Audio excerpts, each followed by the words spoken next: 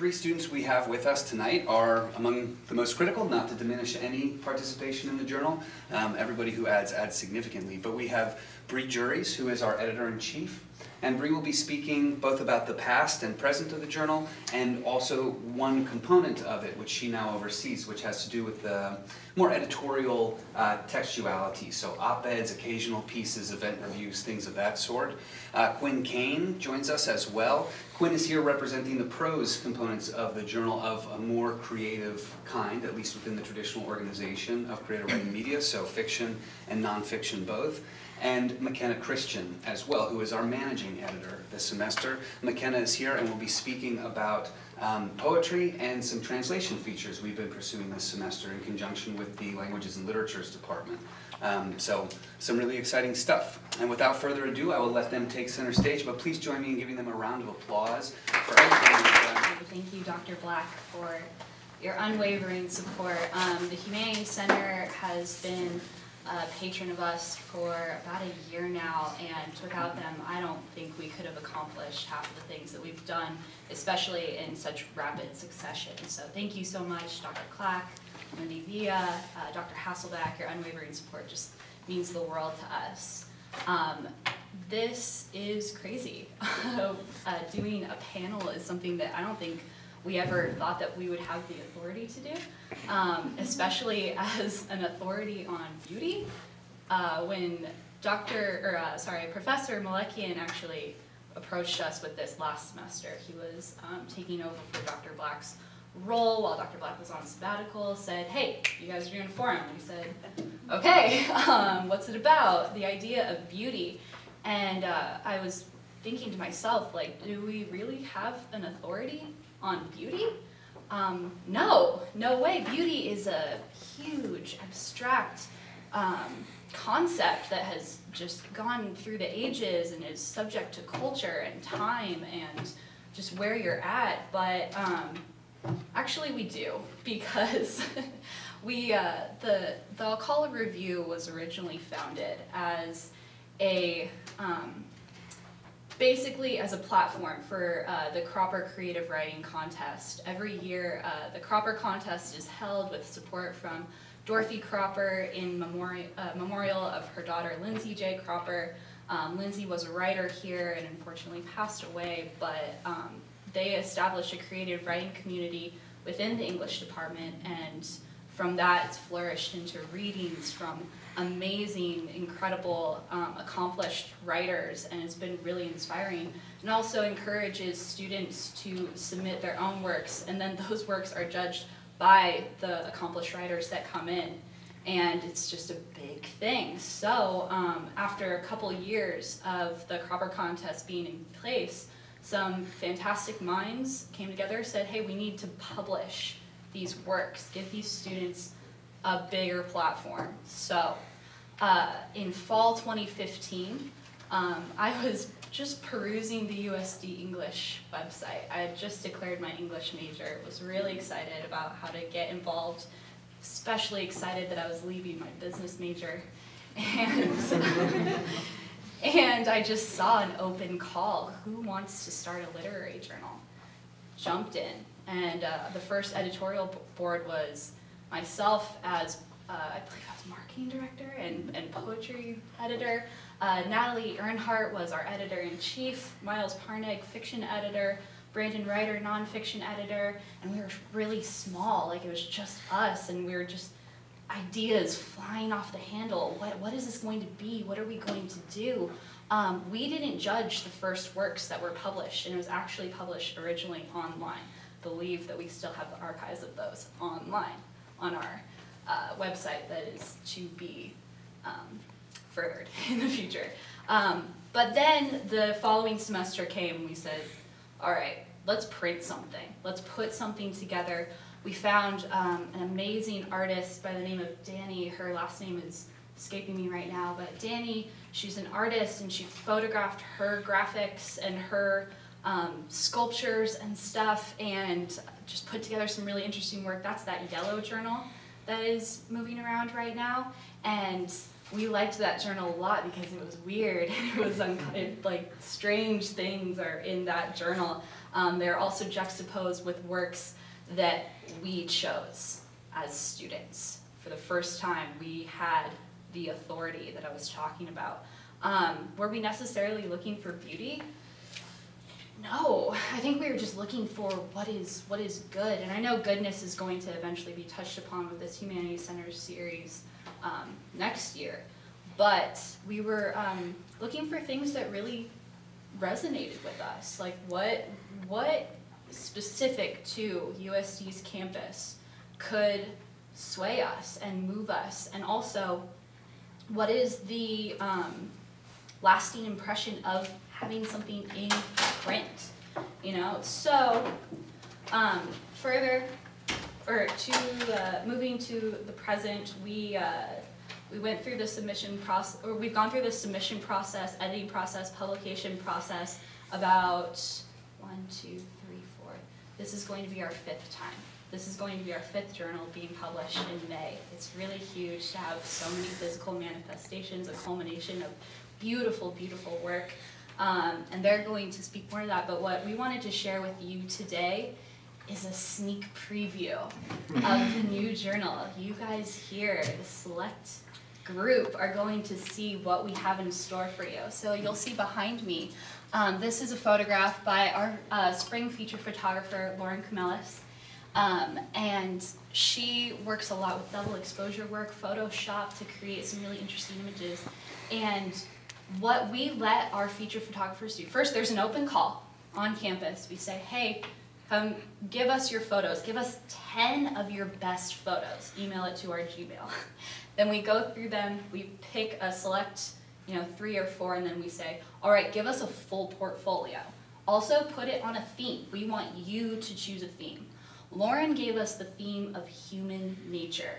So obviously we have this nature aspect integrated into the silhouette of a human, and you'll see that as we keep going, how she incorporates that into her work. Really unique thing that we do is we put it in the hands of the artists because we should.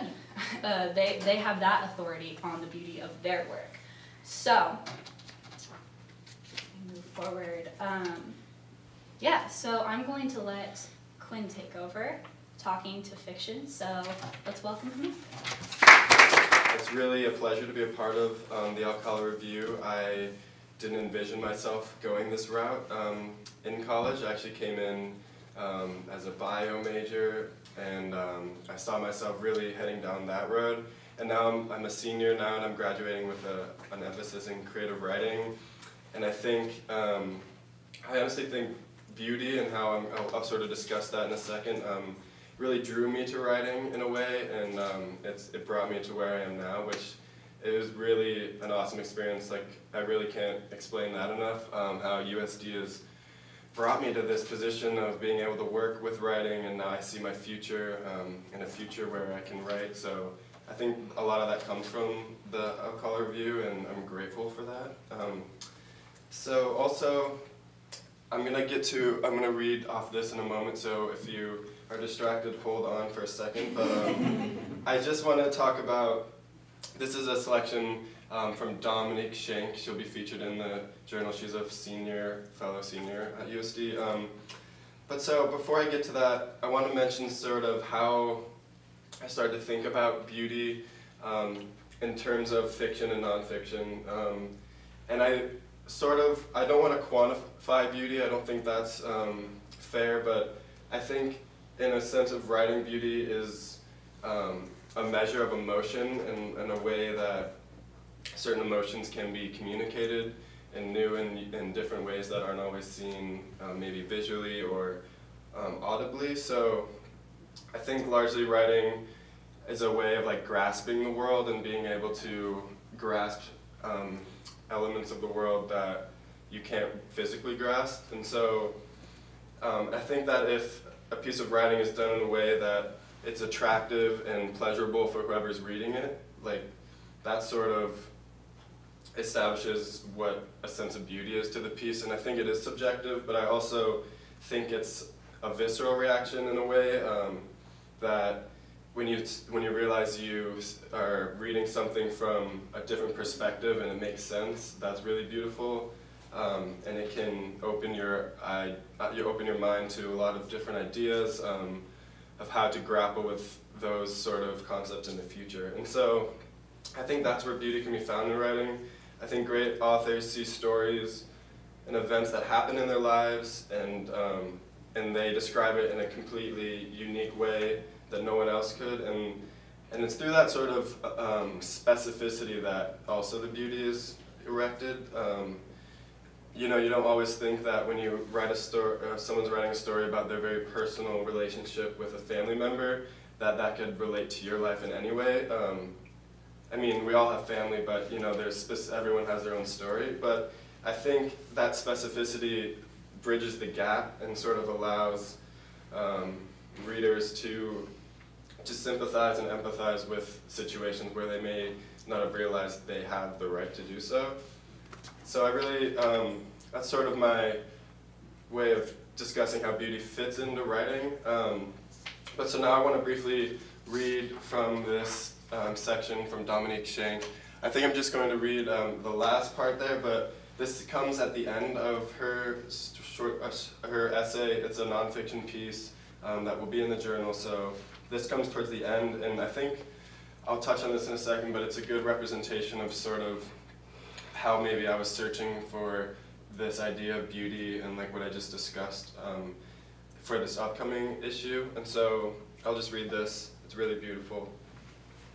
But I couldn't shake our family saying, I'd seen more of my family in a matter of months than I'd seen in years, but the circumstances of our meetings dampened the joy. I learned more about my grandparents from obituaries and stories after the fact than I ever did while they were living. And I realized that can't happen anymore. The problem I found in my research of the apocalypse was that catastrophe rarely galvanizes people. Fixation on death paralyzes people, prevents them from making a difference, even when it's possible. And so Dom wrote this really wonderful piece, and there's a lot going on, but I think, and now I'm going to sort of talk to nonfiction as a whole. I think the beauty in nonfiction comes to how one arranges their story.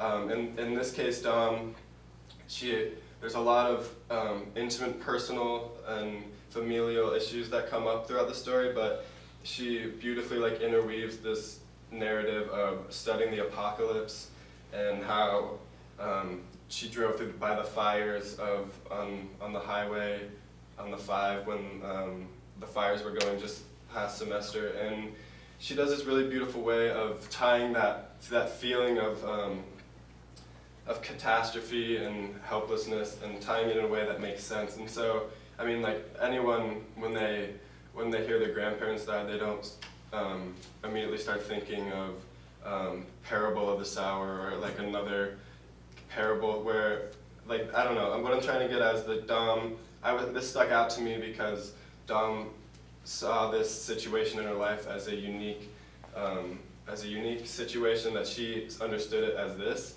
And I also thought that the apocalyptic nature of it kind of ties into our current situation, in society. Not to say that we're in an apocalypse, but there's a lot of fear and galvanization. So this is sort of, I wanted to bring this up, and that's just in terms of beauty and nonfiction, I think this really represents a sort of rearranging of thoughts and authenticity that Dom exhibits here. That's really beautiful.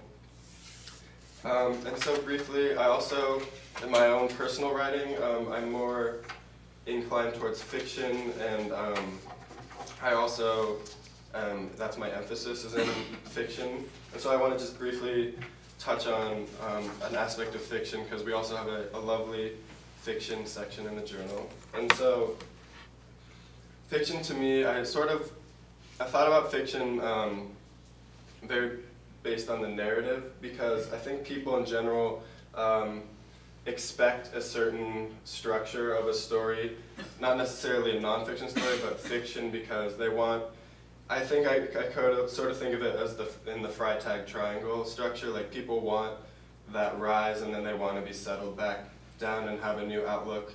And so, yeah, fiction, people have this sort of expectation, and I think where the beauty in fiction comes is hugging that line of expectation, but also keeping it from fully going, like, it's the term I'm referring to is like the untidiness of fiction, because Freytag's triangle is a beautiful way of creating tension and telling a story, and it's been proven, it's been done for ages, but I think some of the formulas can be messed around with in fiction in a way that tidiness is you can see it, but it's also, it misses it just a bit. And I also, that untidiness speaks to sort of what I think is the beauty of fiction, and it's the moment in a story when you sort of realize that nothing's ever going to be the same again for the characters. And if an author can express that in however many words is unbelievable, because we're able to see, you know, the inner thoughts of someone and understand how they've changed. And so I really like to look for, like, in a fiction story, like, where do I know when the sense that nothing will ever be the same again? Like, where does that come up? And then again, like, how can we just make it a little bit untidy? And it's purposeful, but it's also organic, because you don't want to just miss it head on. You want to be able to do it artistically. And so, yeah, I think overall beauty is difficult to discuss, and which is why we are coming to this room so many weeks in a row. But I think in a good way, like it's complicated and wonderful. So I think what I want to end with is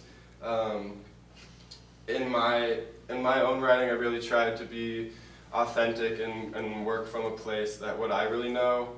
And I think when you do it from that vein, everything else follows in a way, and like in a good way. Like if you start with being authentic and writing what you know, I know that's a common term that's thrown out a lot, but writing what you know is a good base for being able to communicate a sense of connection and a sense of beauty that otherwise would not be there. Yeah, so thank you so much. And McKenna's going to touch on the poetry and translation aspects of this. So this journal is the first journal to have pieces in another language, so we chose some pieces of poetry in Spanish, and that was such a great experience, and it's so great that now as USD and as a community within San Diego as well, that we are expanding to the point to where we are including other languages. But to begin, I just want us to kind of ruminate on the idea of beauty and what beauty means to us. So just take a couple seconds and think if you can think of like a word or two that sums beauty up for you. So when Bree first told me that we were going to be doing a panel, that's exactly what I did, is I sat down and I thought, what is beauty? What does beauty mean to me? And what came up immediately just was kindness. And that kindness to me is what beauty is. And it kind of touches on the goodness that Bree talked about. But it made me think, and it was like, well, if kindness is beauty, and then kindness can kind of alternate with altruism and that idea of always giving back, and there's the idea that perhaps altruism is inherently selfish. So how does that all work? If altruism is inherently selfish because you'll do these acts of good in order to make yourself look better, appear better, feel better, then what is beauty? And that's as far as I got. So I was trying to justify it to myself, and I guess I just came to the conclusion that like altruism is still beneficial to others. And it's the closest thing that I think we can get to true beauty. And in terms of like the literary journal, I thought, well, we are taking these works that people are putting their heart out, and they're putting their work that is so close to them out for us to look at, for us to judge, for us to put together into a journal. And I thought, well, how does beauty relate to these works of primarily translation to begin with, because that was what I really focused on this semester. And what I came down to is that beauty between two translations of English and Spanish work is a portion of it is accuracy, and the ability to have this meaning carried throughout both languages within each piece, and this consistency of themes, of language, of vocabulary, and that consistency when you translate it to also be in the other language. And I remember working with working with the poet who wrote the pieces in Spanish was such a great experience, because I'm reading through it. A little background, I don't typically, I grew up going to a bilingual elementary and middle school, so I grew up speaking Spanish in school.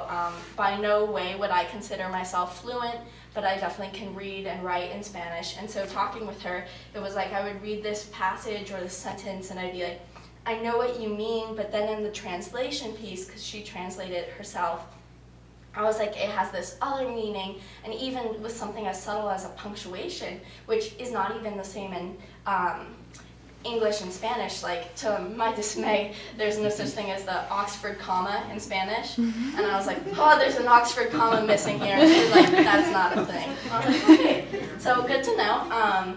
And just like working with her to create this consistency, which is what I was like working on to create this beauty, was definitely difficult, because there's some things in the world that are so beautiful, and for me that is language, and even languages that I did not initially begin when I was born as English. And so there's words in Spanish like friolero, and that means someone who is like constantly cold, or who constantly experiences like these like frigid feelings of frigidness. And there's no word for that in English. So how does one manage, once again, this line between two languages, which are almost like dissecting this idea of beauty and dissecting it into two different portions because of the two different languages? And I just, working with that was such an experience, and so something to like think about and wonder. And then I also began looking through the poetry and was thinking, how does beauty relate within these pieces? And so I began by looking through the pieces, and I decided this was the first one I read when I was looking through the ones that'll be in the upcoming journal. And it was the first one that I thought, wow, I really want to discuss this one with you guys. So I'm going to go ahead and read it. It is called The Waves Break, They Break, and Galaxies Bring Me Back by Kate Imhoff. So, my toes in the sand, tiny drops of stardust with stars, and dust-covered galaxies between my toes. How sleepy the waves make me, shells scrape they scrape. My skin burns with sunlight, light to drown out. Darkness of the ocean before me. The sand, it steadies me as I walk. Broken footsteps down a path, down on the shore with shells. To begin, that is a hard piece to read aloud because of like the line breakage, the punctuation, but that is what adds so much beauty to this piece, is the contribution that just a couple em dashes, slashes can add to the piece, because you know the poet, when she inserted those, there was so much meaning in that. And for me, that punctuation, kind of that ebb and that flow that brought into the piece reminded me of the ocean, and like this rocking sense of how I read the poem, and the breaks, and how it was like the breaks of the waves were the breaks you can see in the piece of the punctuation.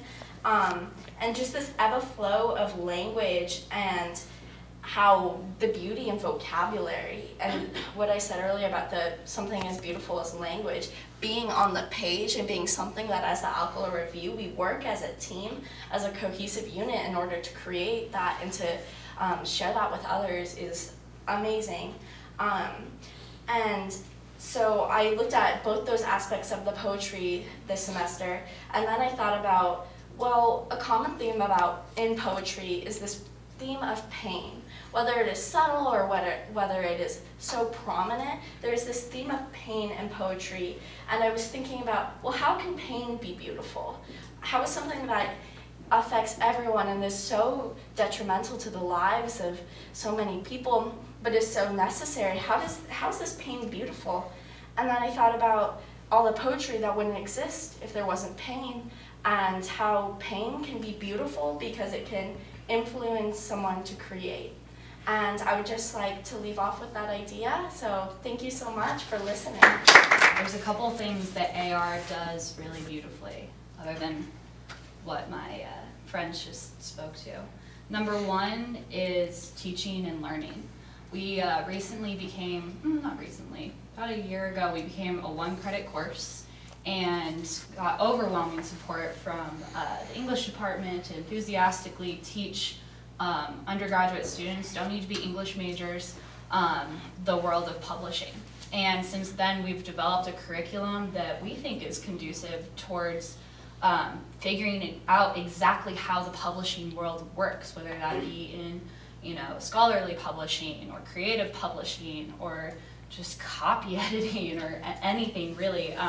We really do work hard to read as much as possible more scholarly texts that speak to the evolution of literary print. And it's really just wonderful to get a bunch of like-minded kids or young adults together who are interested in perpetuating print publishing. I know that we're moving towards this digital humanities world, which is amazing and exciting and keeps things having a more lasting existence, but you just really can't replace holding a physical journal. So as the 1-credit course component, we've just had overwhelming support with people even saying that they don't even want to take the course, they just want to sit in and audit and hang out and be part of what we're doing. Number two, the second thing that we do really beautifully is creating a community. Originally, we were founded upon the principle of furthering or just creating a better, more supportive creative writing community on USD's campus. And with help from the English department, from Dr. Stoll and from Carla Pettigrew and all the creative writing professors and such, we've had extremely successful events. We've had open mics where people just really get up there without abandon and share things. And I've had students come up to me afterwards and say, "Hey, are you the MC?" I said, "Yeah." They go, "That was fantastic. I've never been on a stage before. Did I hold the microphone right? Were people listening? Did I have food in my teeth? That was so invigorating. That was amazing." And it's just cool like to have that sort of platform and cultivate those sorts of events that are still connected to creative writing, to publication, but have fun while doing it. As far as like community and support, speaking to that, we have sold out every single semester. Now, whether that speaks to whether we need to print more journals or figure out our economic situation or something, I'm not sure. Yeah, exactly. We're not raising the price. Our price actually went down significantly. But we sell out every single semester. We have people knocking down the doors asking, "How can I get a copy of this journal?" In the past semester, we succumbed to capitalistic enterprises and are now available on Amazon, which is huge. So, I mean, we're on Amazon Prime. So it's that sort of like encouragement that reinforces like we are doing something that is important. We are really doing something that just, yeah, I'm just gonna be repetitive. It's important what we're doing, giving students that platform because it is all exclusively USD photography, USD writers, USD students printing and working so hard on this. The third thing, oh, I already said it, so that's the third thing that we do beautifully is that creative writing matters. The Alcala Review has just worked so hard to keep writers and creators relevant in a society that, I mean, the movement of STEM is extremely important, but we can't forget about the people that are there to write and create and to also explain eloquently exactly what is going on. in the world. So, to close, we've given you the past, we gave you the present, and now the future. We have our publication, our Spring 2018 edition coming out in May. It's going to be debuting Monday, May 9th, and we'll be in La Grande Terraza. The event itself is from 6 to 9, and we'll be reading from the new journal. You can purchase the new journal. And I want you all to just bear in mind, as like my final word, we've made a deliberate shift with AR to move from just a literary journal to a culture journal. We are starting to use that sort of language to describe ourselves as the on-campus culture journal. We're going beyond creative writing. We've started incorporating op-eds, reviews, editorials, translation works, essays, etc. I think I was telling Dr. Hasselbeck right before this, Dr. Irene Williams once asked me while I was in class, Bree, do you accept essays? This about a year ago. Do you accept essays for publication in the Alcala Review? I said, oh no, we're doing more creative writing, poetry, fiction, nonfiction. She goes, how are essays not creative? So you're absolutely right. So we're accepting them all. We're really expanding. Last semester we had 2 reviews from on-campus plays with huge support from the theater department.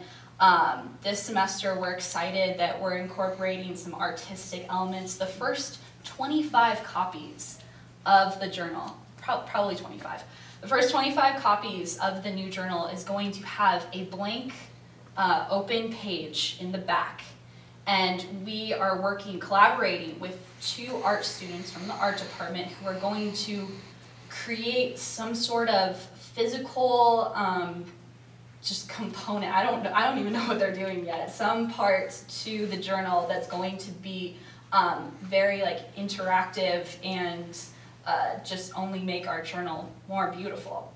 So that's where we're moving. The future of AR is really bright. We are working harder and harder to be the pulse on campus for culture and literary innovation. And I can't thank you all enough for your support. So thank you so much. Well, first of all, I just want to thank you all for being here today and contributing to this series. And also thank you, more importantly, for everything you've done on campus for creative writing and for the love of language. Your dedication to this is really important. There are many of us who love the arts and humanities and always worry about it becoming eclipsed by narrowly vocational education, STEM, and all the things you were speaking about. Yeah, so thank you. You really helped to bolster that. I said the question for Quinn. It's an interesting point you made about untidiness. I like the theme of untidiness. It's one of my Wittgenstein somewhere. He says, what is ragged must be left ragged. And this could be applied, I think, to the human experience and how it's portrayed in literature. But it's interesting to think about the juxtaposition between untidiness and how we sometimes think of beauty as something especially tidy. People think about our campus as being a beautiful place, and if it was untidy, it wouldn't be called that. So, and again, we go back to what Bert was talking about in Looking Sublime, gardens, like beautifully manicured gardens, and sort of things that count as beautiful here. Can you just tell me a bit about where there's a tension between tidiness and untidiness in your conception of beauty? Yeah, that's a great question. I think, I agree. Beauty, in its, I guess, in the definition in its history is, there are some terms you can blindly throw at it that people would sort of agree with in terms of like physical beauty. And so I guess where I would start to answer that question is, I think what's beautiful for me when I am writing is when sort of my original intent maybe shifts on its own, and I'm forced to like catch up with that. And I think that can only happen if you're truly being authentic, like I mentioned, and you're truly giving yourself to the piece. And I think so in terms of tidiness, I don't think like you could start out maybe for an idea of beauty that you wanted to get across in a piece, but I think there's going to be a period where that shifts, and your job is to then like ride with that notion, and so sometimes that can lead you to, for me, like a different way of looking at beauty. And so I think the tidiness, I think it's a good thing to strive for, but I think the nature of writing is also like you couldn't, as long as you tried, get back to that tidy ending. And I think like specifically that is what's beautiful, is like how close you could get to where you began, but then everything is actually different like from that point forward. And I'm sort of dancing around like the specifics of your question, but I think the tidiness that I like would expect in fiction is always surpassed by like when I find something that just misses that. And I think there's no like way to describe like how that is done, but I think acknowledging that there isn't a sort of tidiness like from the beginning, or that there's no eventual tidiness, that allows the beauty to come out that was maybe unintentional. So yeah. Oh yeah. I've never read the review, but just a question in terms of like content. Do you have a political section? We have gotten political. Yeah. So Both my pieces. yeah, we've gotten political. So we are, like I was talking about before, we're just evolving to Culture. yeah, to have more content. For about 2 years, we were exclusively fiction, nonfiction, poetry, and Cropper winners. Cropper winners are published every fall, but in the spring we have a little bit more room to do more things. So last semester, I don't know if this is particularly political, but McKenna wrote a piece about the drag show. And it was really beautiful because we all know that the drag show is controversial on campus and it's boycotted and every single year. But the piece that she wrote, I'll say, was really, really beautiful, and we got to interview some of she interviewed some of the people that were heavily involved in that. And then again this semester, if you check out the review, McKenna also wrote a piece that talks about recycling and... Do you want to talk about it? Yeah. So the piece I wrote for last semester in terms of the drag show was like, of course, not necessarily political, but of course political, especially when you bring, events like that onto campus, like Bree said. But for this semester, I actually, I wrote this piece. It's, another sneak peek. You guys are lucky. So it's Don't Be Trashy, Going Zero Waste, because that is something I have really dedicated myself to this year in terms of composting. There's lots of things I've done. But for me, that contributes to beauty in so many different ways. There's the beauty of hopefully this influences people to look at our earth and look at the damage and the sadness and the not beauty that we are contributing, and how we can turn that back into a beauty, and how we can take this goodness, this kindness, this beauty, and try and help and save the earth for what is left of it. But yeah, I would say that wasn't necessarily political, but there's some political undertones in it. Yeah.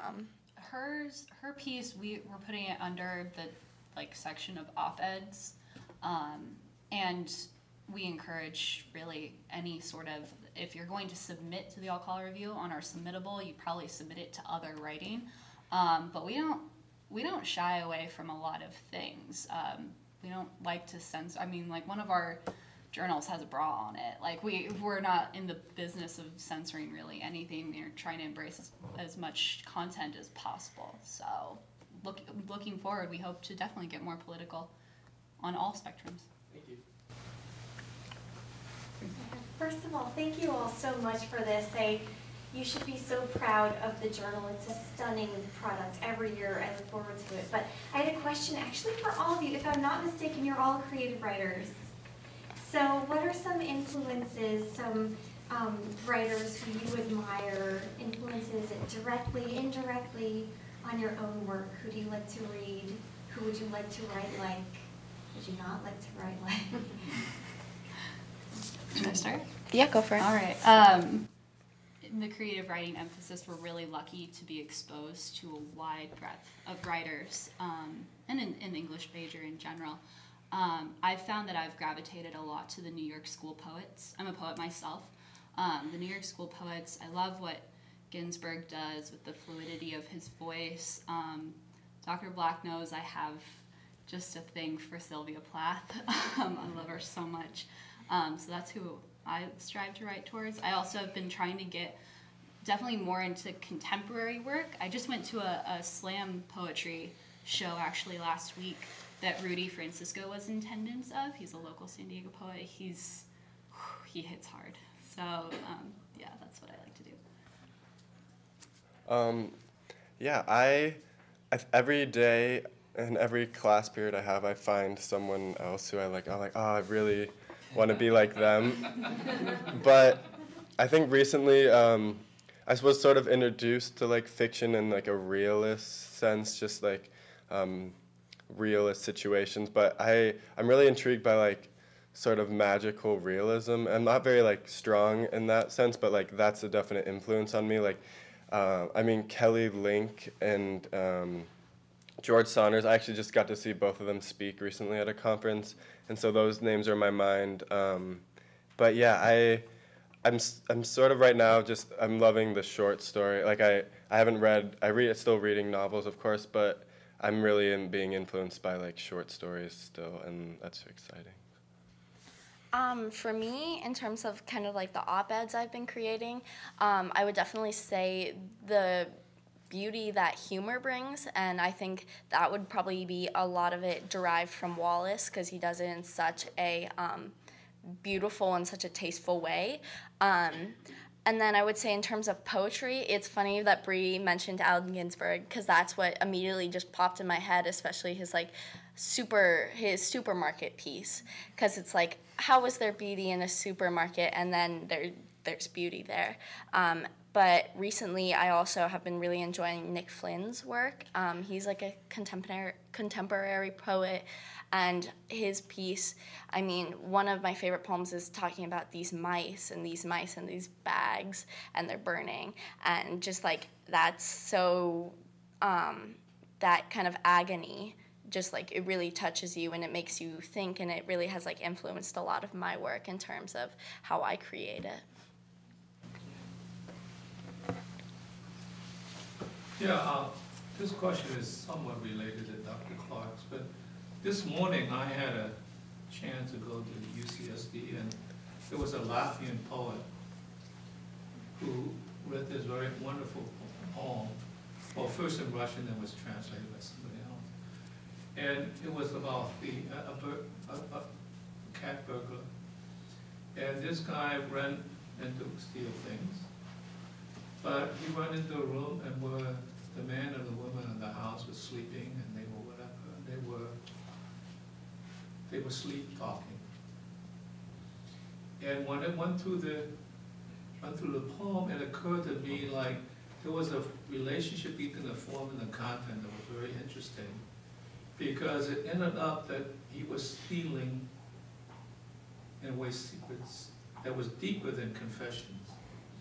And I was saying, I kind of asked him, I said, it seems to me like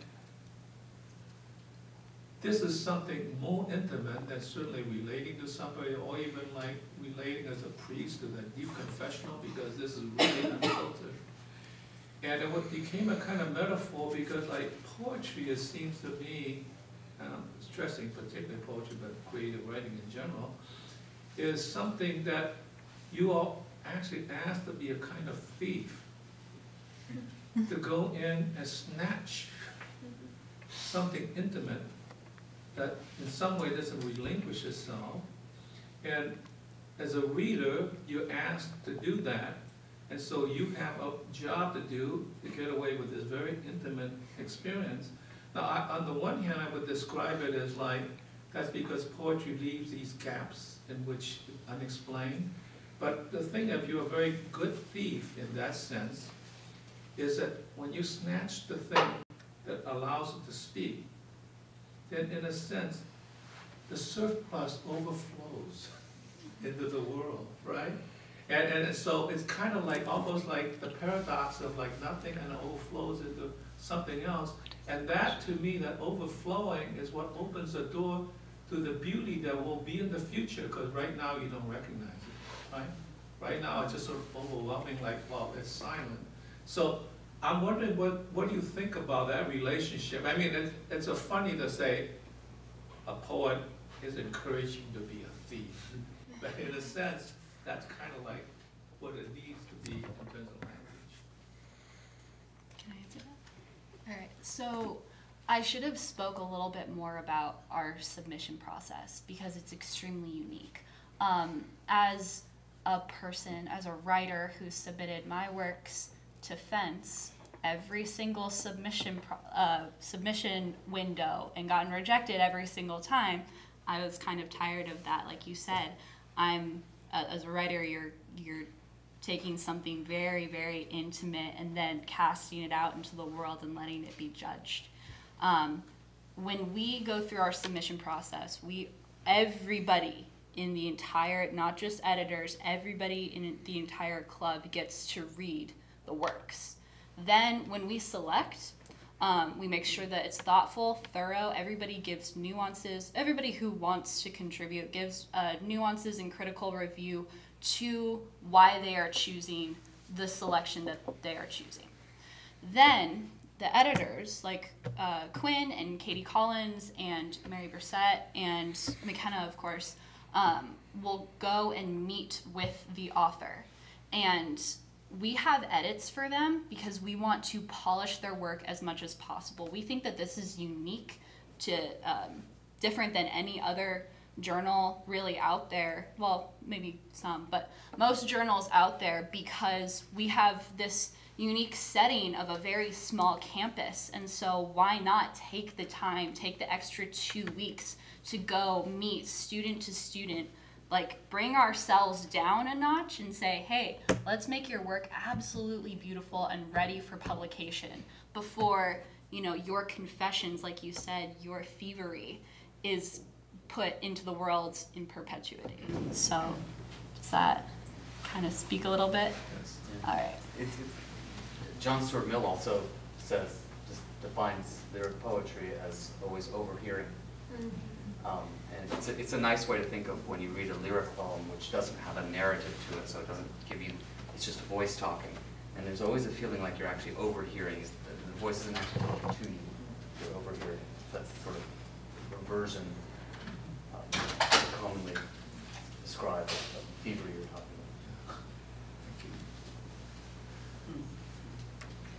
about. I had a question, I guess, for all of you or anyone who's interested. Connecting with your point about form and content being really intimately related, we've just had a breakthrough cultural moment in the United States with Kendrick Lamar winning the Pulitzer Prize for Music. And of course, a lot of what's going on there is poetry. So I'd be curious to hear your response to this. I think it's a pretty amazing moment for all of us. I would highly agree. I really think rap is a very accessible form of poetry. I think it's something that so many people, they consume on a daily basis, and perhaps they don't consider it poetry. But maybe that is because of history or one thing or another. But for me, there's times where it's like this theme, I'll be writing my poetry. It's like, this would be better as a rap with that kind of beat and with these other additions.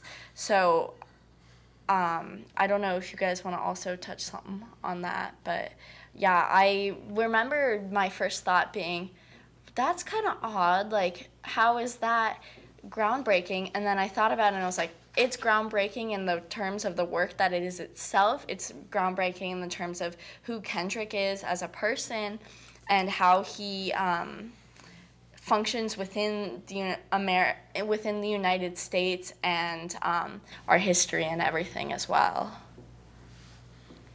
I think it's encouraging as like again, breaking just another glass ceiling. At one of our open mics, we had a rapper open for us, and he said, you guys are doing more than just reading poems, right?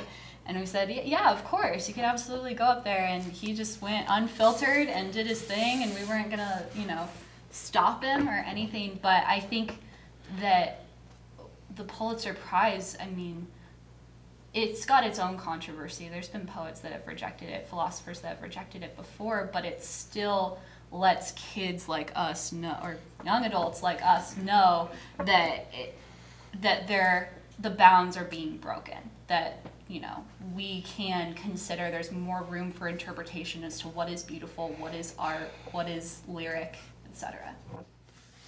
And I think in terms of form and content, it's really exciting that it's strange, I guess, out of what McKenna is mentioning, but it's exciting just to see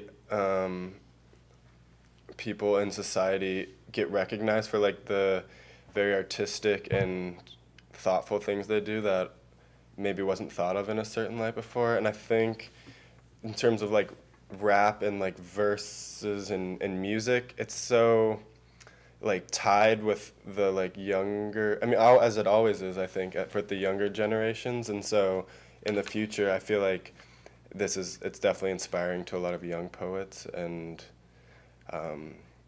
how they may go about producing a form that is in the future thought of as poetry or some variation of that. Any last questions? Okay, well, I'd like to join my voice to Breeze in thanking the Humanities Center not only for hosting this event this afternoon, but also for its constant heart. The Humanities Center is one of our primary benefactors that enables this work and the production of the beautiful journals that were distributed earlier, which I'm going to have to collect. But it's been a great pleasure, and yeah, please thank her.